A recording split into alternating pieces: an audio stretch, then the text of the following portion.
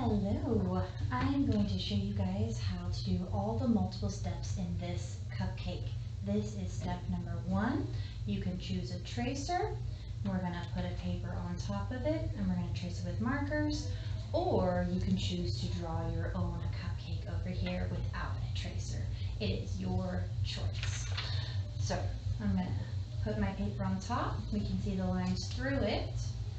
We're going to trace our little cupcake.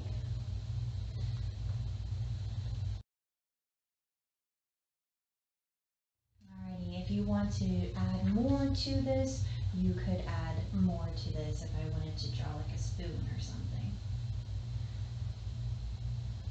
Little tiny spoon to help us eat that icing. Alright, now we are going to go on to stage 2. You have 2 options here. If you want to use crayons and texture plates, you can. Here are texture plates. What you're going to do is you're going to slide the texture plate underneath where you're going to draw. You're going to take the crayons that you have peeled, and right here I'm going to take the crayon sideways and rub it on. And now I can see that really cool dot texture. You can change up your colors if you want to. You don't have to keep them all the same.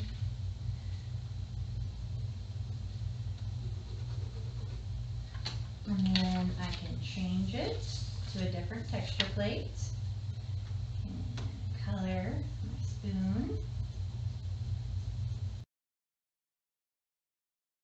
So that is how we use the crayons and the texture plates. If you want to, you can combine this with the next step. The other way we can add color is to watercolor paint. So I have my water bucket, I have my paints, and if you want to, you can also watercolor paint on top of the crayons if you want to.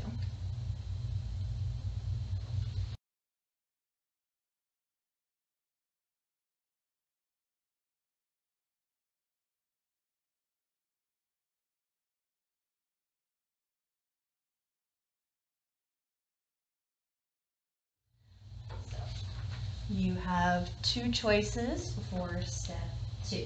Alright. For step 3, you're going to choose a piece of construction paper.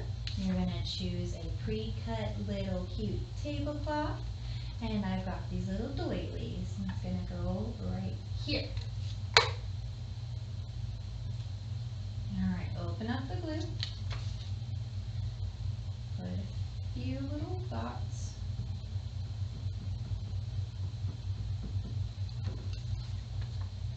Place this guy on top.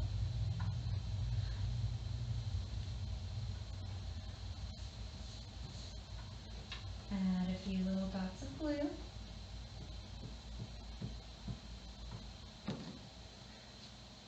Place this guy on top. And now we are ready to cut out our cupcake. Even though our cupcake's wet, it's okay, you can cut it out right away.